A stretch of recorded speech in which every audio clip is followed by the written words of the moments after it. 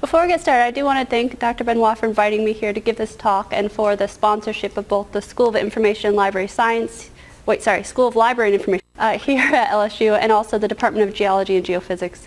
And most of all, EarthCube, which I'll define what that is later in my talk, but EarthCube is a NSF-sponsored program that is supporting cyber infrastructure for the earth sciences, and they have an early career and distinguished lecture series where they're funding people to talk about their research and as well as how it overlaps with EarthCube in order to raise awareness and increase knowledge and abilities within that area. So thank you to everyone, and thank you all for attending. I'm so excited about this group, and I can't wait to hear where you're all from. And I do get a little interactive, so be prepared. Okay, so today I'm going to talk about what is data. There was some pushback that this should have been what are data, but again, that just leads to this question. There's a lot of talk about the concept of data everywhere nowadays, and we're not really sure how to define it, how to manage it, how to use it, where it fits into our lives. So my viewpoint on it is that physical objects should also be considered as data, and I'm trying to push at the boundaries of that as we're trying to define data. Let's include physical specimens, scientific objects, and other physical materials, and not just digital or published or printed materials.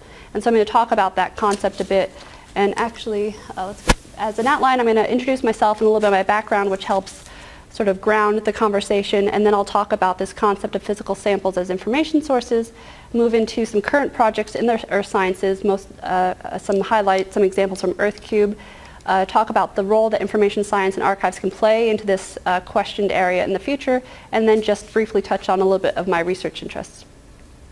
Okay. So my background is, I have a background in geology, and this is actually me working on a drill rig when I worked for the Florida Geological Survey. I worked as a geologist for 7 years, starting off doing research descriptions of cores and cuttings as a research assistant, and then eventually moving into a field position, working as a driller's assistant, and also managing the information resources at the State Survey. This includes physical objects like these, cores and cuttings, which are, I realize I probably should have, a visual would have helped here, but if you imagine sticking a straw into the ground and pulling that straw out, and then you have material within that straw, that is a simplified version of maybe coring and collecting samples that represent the intervals of Earth and what's going on underneath the surface. And the Geological Survey in Florida has a mandate to maintain these collections both for their own research purposes and for outward, either for commercial, industry, academic purposes.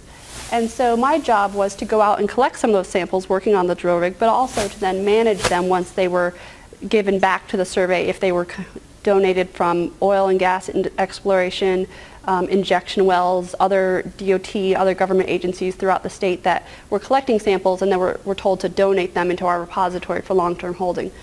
And originally when I was hired, the job description was rebox core. Take them from these wooden boxes that has the metadata written on the box and transform them into these archival collections so that scientists can access in the future. But then there's a transition where it became not just that, but helping to link these resources to the outcomes and the data that resulted. So you might have an actual description of the core that we were just looking at, and then it might be used to map the aquifer system within the state, and so each one of those points or lines as a point is a well drilled down, and we can see the different layers of the aquifer in Florida in this example. But I was no longer doing the research, but facilitating that role, and really helping people find these materials that can ultimately come up with these end products. And so during that transition, there was a lot of records management that began to happen, and cleaning up of data, and making sure that people could, I used to call it being a reference librarian. People would call and say, do you have samples within this area of research? And I'd have to search through the collection to see if we did, and ask them, well, is there a depth issue? Is there different types of, do you mind if they're cuttings versus cores? Lots of questions and back and forth before handing over a set of data. And it was really problematic. That became most of my time, managing this information access and not actually going out into the field. Like, I didn't really have time to do that. And then I did an internship at the Natural History Museum in London as part of my master's degree, where I thought, okay, I'm going to go to the big show, like Natural History Museum of London, like where geology was born, like this is it. And they also had similar problems of managing their information. And they thought that these things that I was bringing in from library science were really amazing. And it was like, really? So, like, I don't mean that to say that geological institutions, science institutions aren't doing amazing work, but there's a burden on having to also do this other side of the task of providing access to this information and managing the collections. And there's just some skills involved with that are often associated to, oh, you're a geologist, but on the side, manage this collection. And so it's not getting the same attention and funding addressed to it. But I realized when I was at the Natural History Museum that it wasn't just a problem at my institution, that other institutions were having similar issues. And so as I was bringing in these concepts from library science about arrangement and provenance and record keeping and different things, there became like, wow, you are amazing. And it's like, no, I'm not amazing, I'm just a librarian. And there's a whole school of people with these same skills and training. They tend to come from the humanities and need to be trained in the sciences, but they can help you deal with your information. It might be in the form of an object or a rock or data sets as opposed to books and published information. But there's still a lot of strong concepts and roots there that can transform. So again, that's a bit of my background and what brought me to this research topic. Again, working with these samples and knowing that people needed them, but having problems providing access, and for a wide variety of reasons. So now we're going to sort of transition into this concept of these physical samples as information sources. So as a bit of a thought experiment, how would you describe a chair? And as Ed has told me, the video isn't going to record the interactions from the audience, so I'll just do this a little bit more theoretical than a practical exercise. But if you were to ask someone, go get me the chair from the other room, or a chair, you might need to provide a little bit more information. Is it a folding chair? Is it a specific color? Does it have wheels? What other things do you need to communicate to someone so that they know which chair you want and that it's a chair versus a stool, and the extent of their knowledge related to it. But there's a lot of details and information that we take for granted, especially when it's as simple as just an object, like go get a chair. That's easy. They can bring it back if it's wrong. They can do something else. But there's a bunch of different reasons for why we describe things. And I use this when I teach about organization of information. So some of these aren't necessarily relevant, but there are, again, a wide variety of reasons why I might describe something. But we often describe them, again, so we can refer to them or interact with them in some way. But in some cases, we describe them so we can capture that scientific knowledge about them and create a scientific record. And the record in the archival definition can be in any form or format, and it's something that we keep as evidence. And that's what really brings me back again to this physical object as a record. In the 50s, Susan Bazette suggested that keeping antelopes in a museum, stuffed antelopes, as well as keeping a live antelope in a zoo, was documenting the concept of an antelope, and that each one of those had a different concept it was representing. The live animal that can eat, that can move, and show motion, that captures one set of concepts and ideas of what an antelope is, versus when you stuff it and preserve it in a museum and it's static, you can still maybe find out things about the texture, but you can't take blood samples. There's a level to which it can only record a certain amount of information. And she posited that when it's collected as an object of study, it becomes a record. And records can be structured or unstructured. So again, to pull in this concept of earth science is going out and collecting information in the field, writing in your field notebook. There might be unstructured notes where you're just writing out your thoughts and ideas, versus when we actually have formal records where you can think of if you've ever had to fill out a travel request or something, and there's specific fields and boxes that tell you what type of information it wants, and there might be a controlled vocabulary around that. And records come in many different forms. We've got the scientific findings, things coming out of an instrument. If we think about log data or anything coming out of like seismic data, things coming out of machines. You've got, again, these living animals in zoos documenting what it is to be an antelope. You've got the stuffed version or other specimens in a museum that represent the static version of it. You've got press releases, scholarly articles, and other things that are more formalized that we think of as records of scientific knowledge. But really, when we do this scientific record, we're documenting the knowledge. And it comes in many different ways. And again, this is related around earth science, but I've got this concept of explicit, implicit, and tacit knowledge, where explicit, you can see it, you can touch it, it's tangible, it's articulated very specifically. Implicit is, it's not yet made explicit yet, but it might be some uncertainty levels of, well, I wrote down that it was this type of rock when I was out in the field, but I'm not certain entirely until I test it because it could also be something else, but I don't necessarily record that. I just know that based on what I was doing. And this tacit information that might be the experiences that you have by being an expert in your field and your domain that you've learned over time and experience that don't get recorded in the record or in your final document, but it's there because you've brought it there to the table. And I'm suggesting that rock samples fall into this explicit area because they are tangible physical things that represent the knowledge, and you can still go back to them and pull the knowledge out using different instruments, the individual's eyes, different methods. But it does record an instance. It was specifically picked out of the field with an intentional decision making going on that this is representing some instance, an outcrop. It might be representing a geological unit. It could be a fossil specimen representing what was found in an area at a time, different things, but there was some intentionality, and it represents the knowledge just by being there. But when we go back to thinking about how do we describe these things, what if the chair we were describing was a scientific object? We wouldn't want to just use any language in how we talk about how to find it, how to recover it, how to deal with it and use it in research. And so you might want to have controlled vocabularies, shared understandings of what things mean, what's important, persistent identifiers, other important characteristics that we would describe these things or attribute to these things in order to recover them in the future. And so we don't have that same conversation problem of, well, which chair did you mean? So when you're doing reproducibility in science, it's like, well, which fish fossil did you find this unique, interesting thing in? So you want to be able to distinctly identify what you're talking about. So here are some more examples of physical objects in earth science. We've got a core, which again is that straw metaphor of just a solid sample of continuous materials from the surface below. Cuttings, which when you drill in, you can also just take at different intervals a sample that represents what's there in that time period.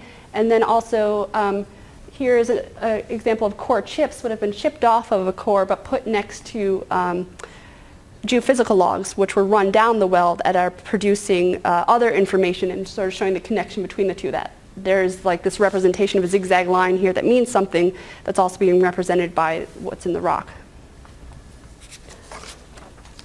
Okay. So that leads us to this idea that these samples have surrogates that might be either secondary or derived media. We've got this description, which is someone looking at the rock sample and making a description, discussing what they're seeing in code, and also as a finalized report.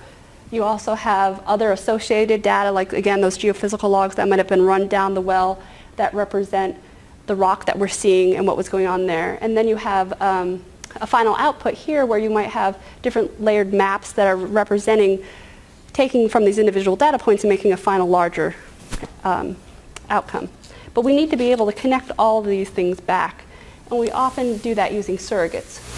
So in order to be able to search for and find this core again, we've got information written on the box, but you're not going to wander around the shelves and just look at everything.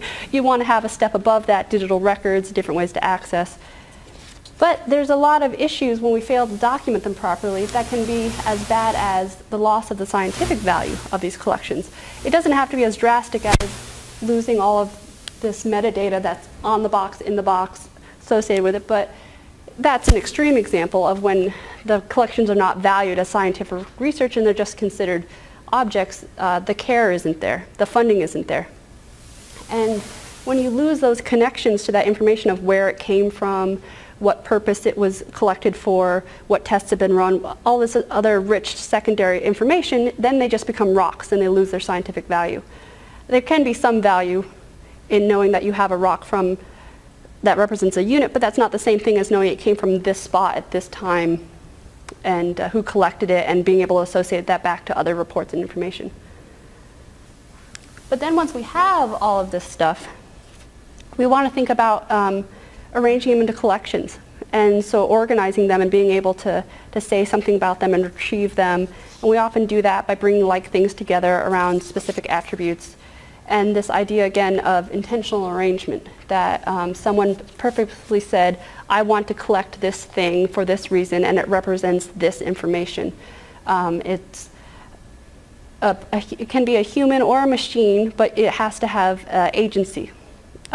So just rocks being out in the field, in the wild, layered, like where you can see distinct units, there might be some differences going on, but they weren't intentionally organized that way.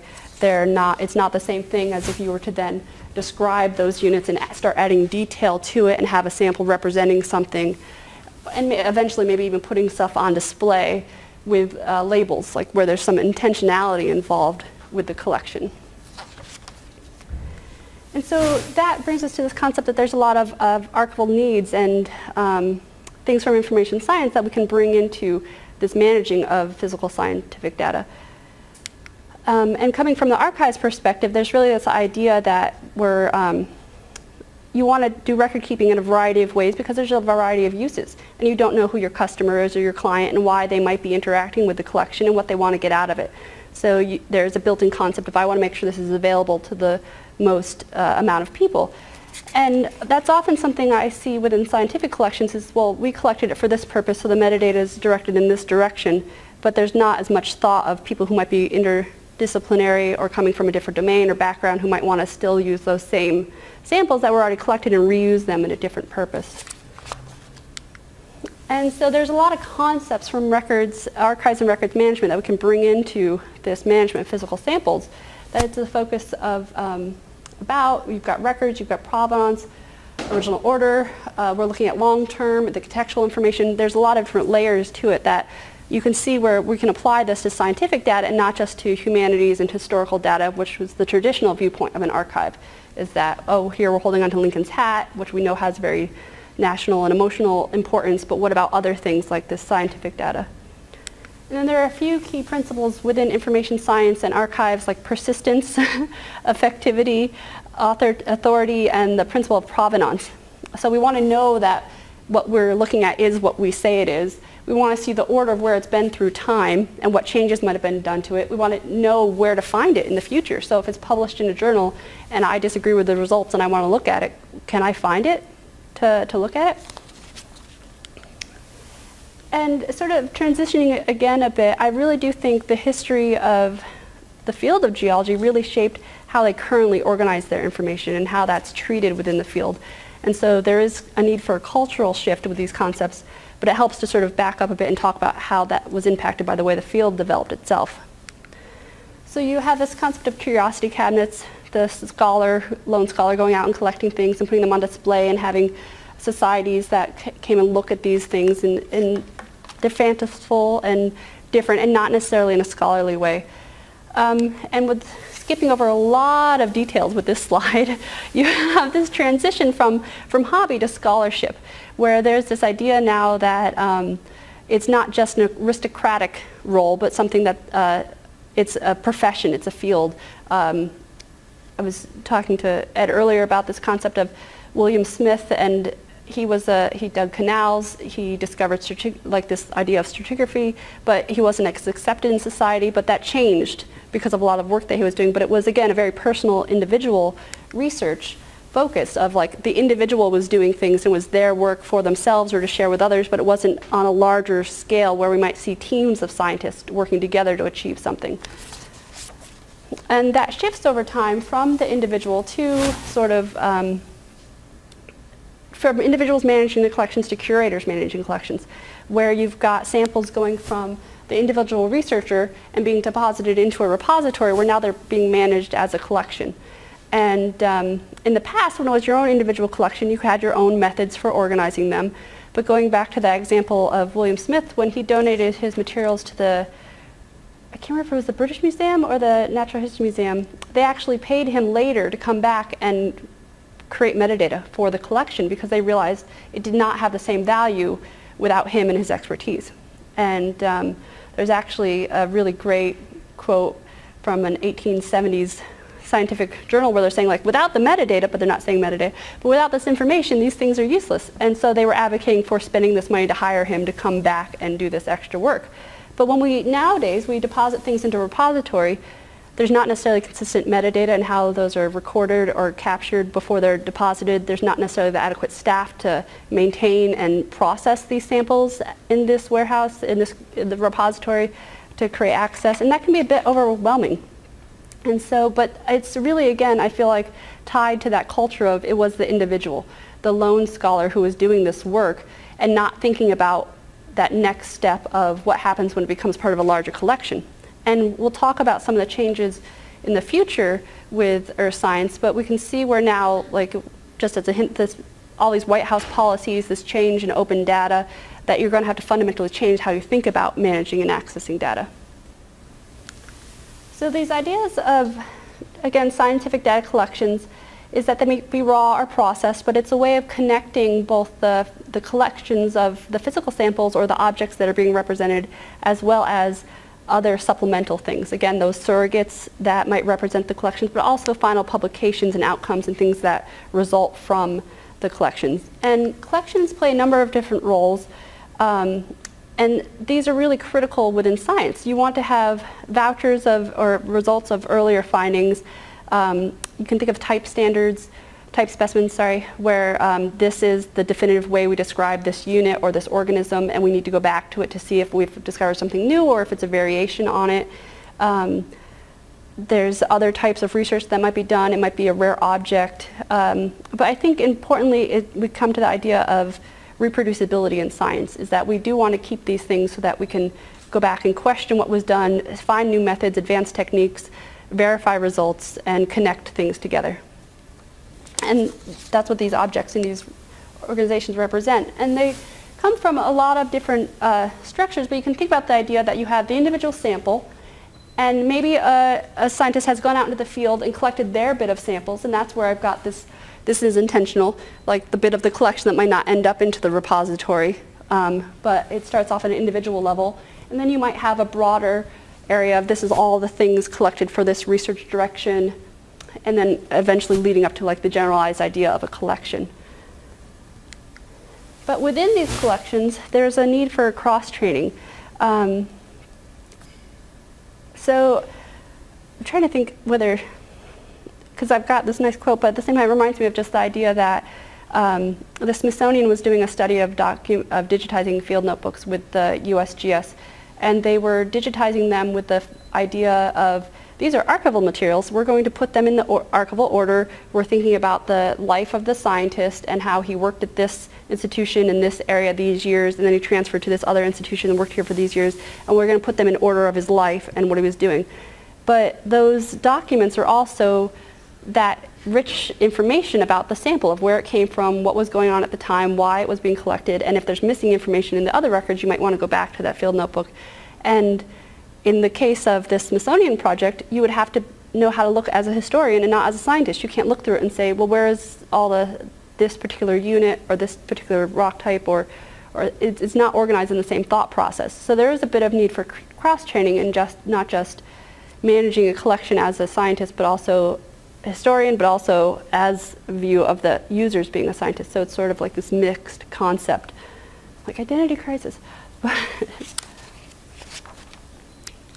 And so moving into thinking about, again, this history and this timeline, in 2002, the National Research Council came out with a report saying that geologic collections were in peril. They were at risk of being lost, and the main two reasons they said were because of improper curation and metadata management. Not to say that they were being mishandled, but just there wasn't that direction and funding, again, focused on those areas, and they advocated for funding to preserve these collections.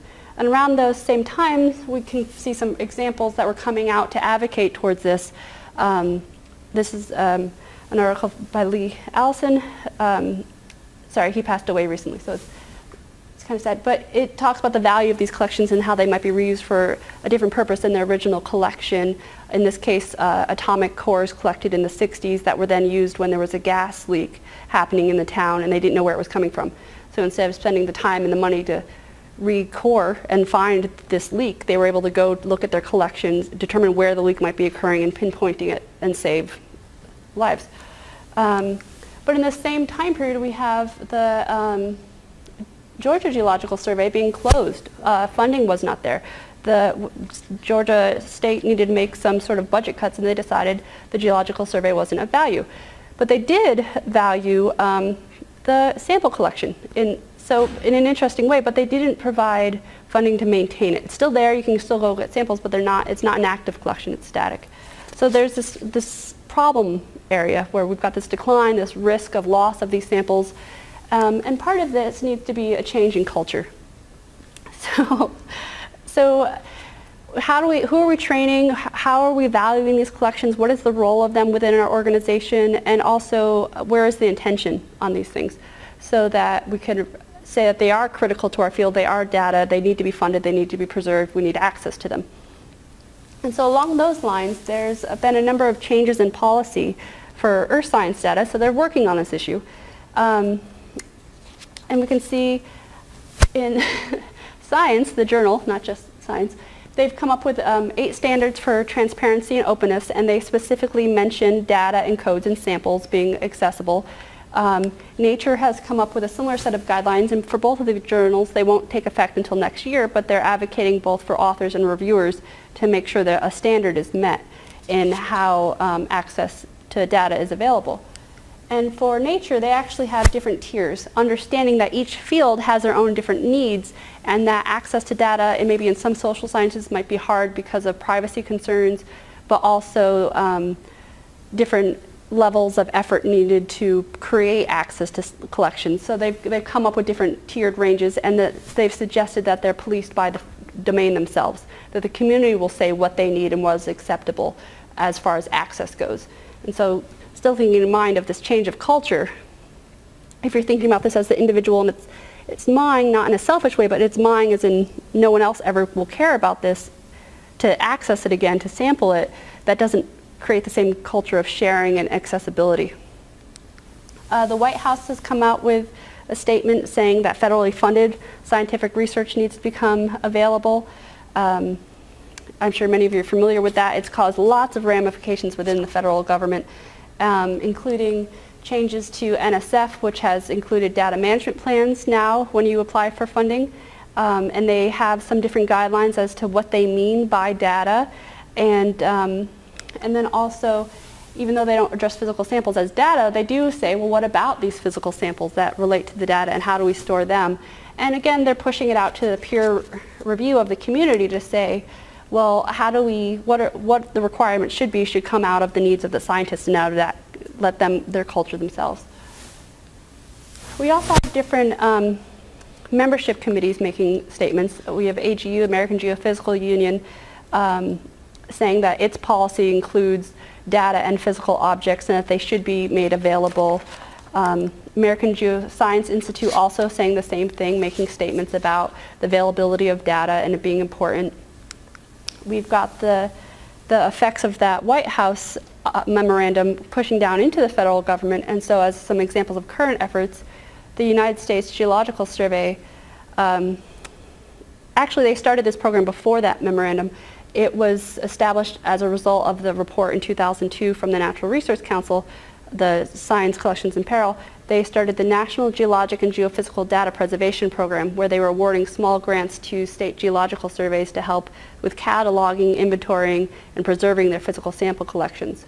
Out of some of that work, as well as some work they've been doing with the Smithsonian, they came out this summer with the Circular 1410, which is suggestions and guidelines for management of physical collections across domains, and that includes, they have biological and paleontological and earth science and a wide variety of samples, and how the federal government is addressing those collection needs.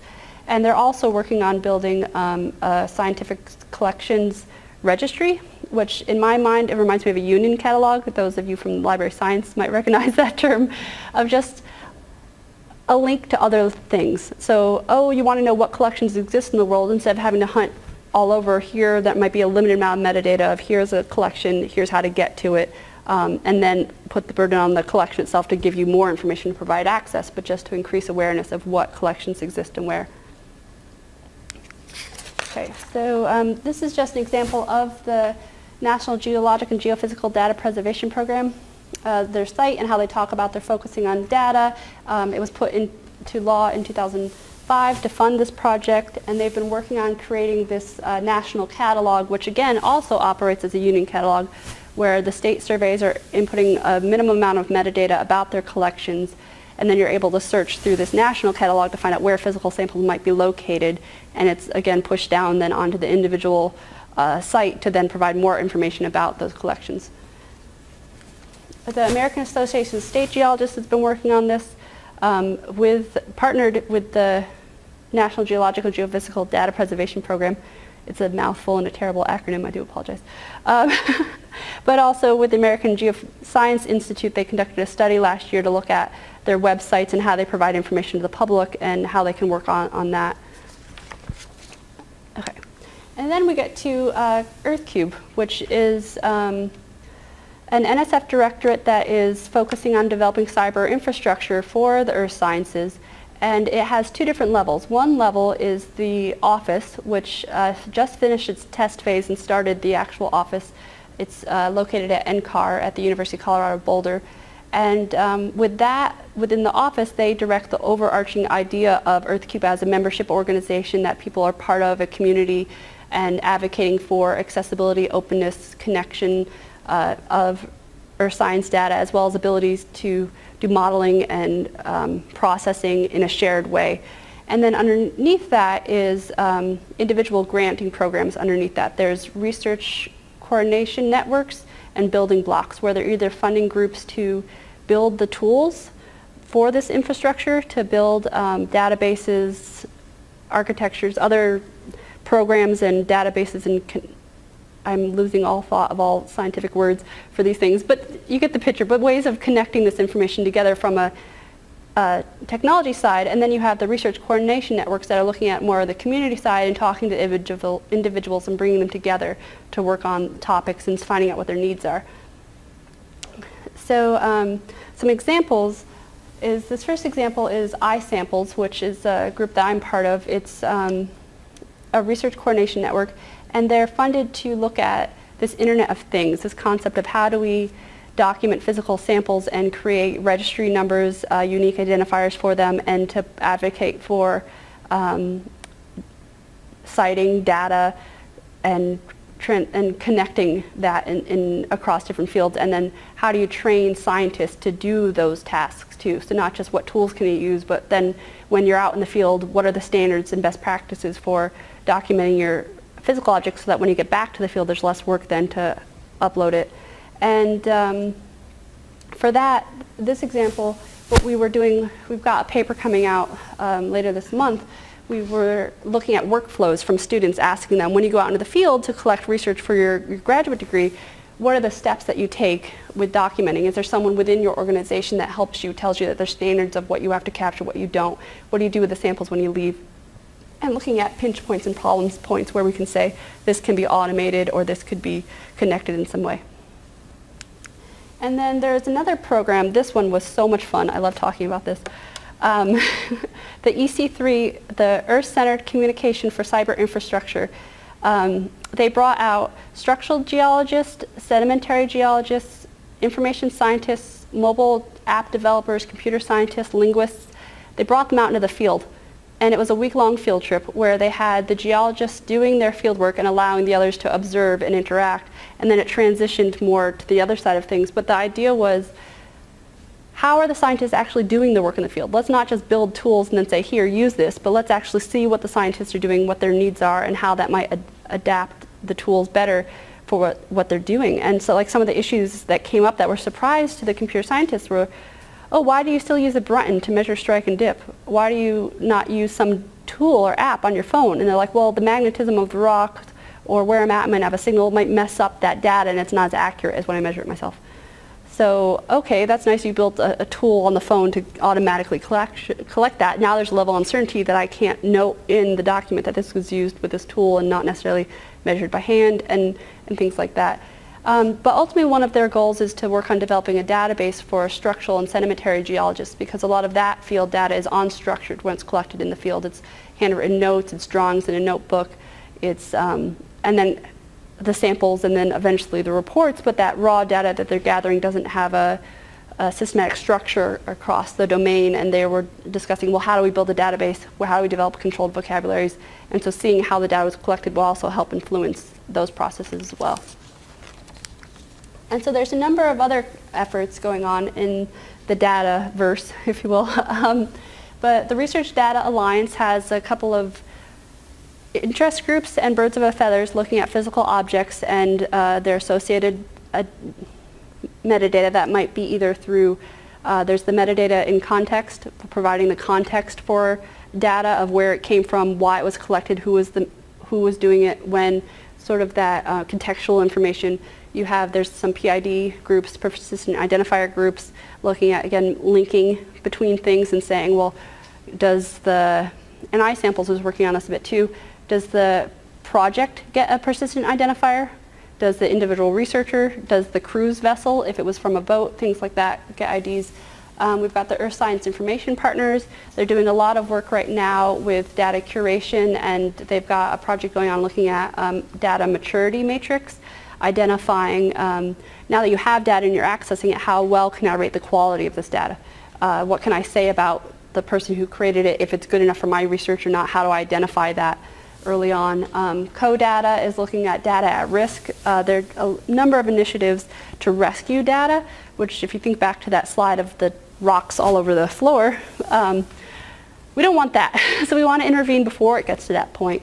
And one really great presentation, which I meant to bring up to you all earlier, was there was someone there, they were developing a program where they were scanning weather documents from Africa, which to help with climate issues, but they're handwritten and hand annotated. Or sometimes they are machine, but the way the machine marks on the paper is not in a way that can be computer read. So they've been developing tools to get citizen scientists to be able to help translate and turn those into something more machine readable that can be then processed. And we can, because we have records going back for hundreds of years, they're just handwritten. And in some of these countries, they're at risk of loss due to lack of temperature, humidity control, or even just management. And then CSAR is a group out of Colombia that's working at creating, they call them IGSNs, unique identifiers for geological samples, where you can register your sample, and it can be on a level of scale of this is an individual sample to here is a core that has samples associated as a parent-child related to it.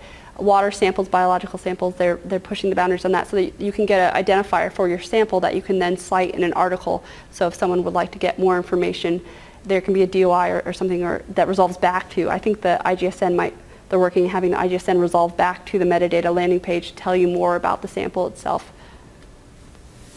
But in general, this idea for the future is who should be doing the work, where should be getting done, how do we start making change and making things happen?